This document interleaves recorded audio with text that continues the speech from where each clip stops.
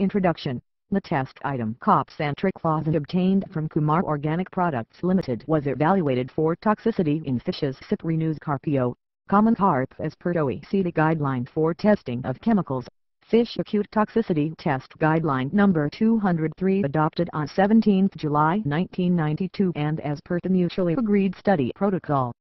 Entitled Toxicity Evaluation of Triclosan Triclosan in Fishes Cyprinus carpio. Fishes were housed under standard laboratory conditions, with adequate fresh air supply with at least 80% of oxygen concentration saturation value, with 12 hours light and 12 hours dark cycle. The temperature of 20 to 24 degrees Celsius was maintained. The fishes were acclimatized for 13 days to laboratory conditions and observed for clinical signs daily. The fishes were fed 80 liters daily until 24 hours before the test item exposure. Good quality natural drinking water of pH range 6.0 to 8.0 was used. The study consisted of 9 groups G1 to G9 and each group comprised of 8 fishes weighing 1 to 2 grams.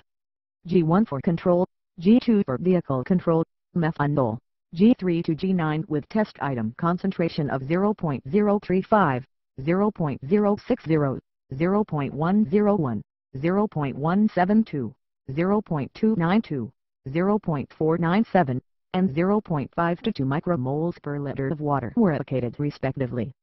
The test item was administered through direct exposure method by dissolving in water.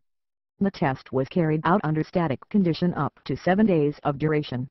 All the fishes were observed for clinical signs of toxicity, mortality and for visible abnormalities at 3, 6, 12, 24, 48, 72, 96, 120. 144 and 168 hours post-exposure. The numbers of operculum beats were recorded up to 20 seconds upon test item exposure for at least 5 individual fishes across all the groups from the recorded videos. The mean values of all the groups were calculated and compared for any dose-response changes, either decrease or increase in the number of operculum counts. The Group 1 fishes were maintained in normal water and did not receive any test item exposure. This group served as control for comparison. All the fishes were normal. The Group 2 fishes received methanol and served as vehicle control. There were no clinical signs of toxicity and mortalities upon clinical observations.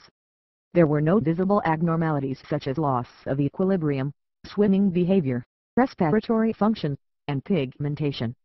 However, there was a marginal increase in the number of operculum counts from the recorded video. The Group 3 fishes received 0.035 micromoles of test item. There were no clinical signs of toxicity and mortalities upon clinical observations. There were no visible abnormalities noticed during the entire study period. The fishes at Group 4 received 0.06 micromoles of test item per liter of water. Similarly, there were no clinical signs of toxicity and mortalities upon clinical observations. There were no visible abnormalities noticed during the entire study period when compared to control group. The fishes at Group 5 received 0.101 micromoles of test item per liter of water. These fishes did not reveal any signs of toxicity upon clinical observations and were comparable to the control. The Group 6 fishes received 0.172 micromoles of test item per liter of water. These fishes were normal upon clinical observations and did not show any changes in the other parameters. The fishes at Group 7 received 0.292 micromoles of test item per liter of water. These fishes did not show any changes in all the parameters evaluated and were similar to control. The fishes at Group 8 received 0.497 micromoles of test item per liter of water. These fishes did not show mortalities or signs of toxicity upon clinical observations. There were no changes in visible abnormalities. The Group 9 fishes received 0.522 micromoles of test item per liter of water. There were no clinical signs of toxicity and mortalities upon clinical observations. There were no visible abnormalities such as loss of equilibrium, swimming behavior, respiratory function, and pigmentation. However, there was a marginal increase in the number of operculum counts from the recorded videos and was.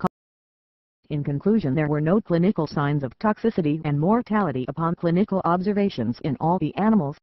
There were no visible abnormalities such as loss of equilibrium, swimming behavior, respiratory function, and pigmentation at 3, 6, 12, 24, 48, 72, 96, 120, 144 and 168 hours of exposure with test item at different concentrations tested.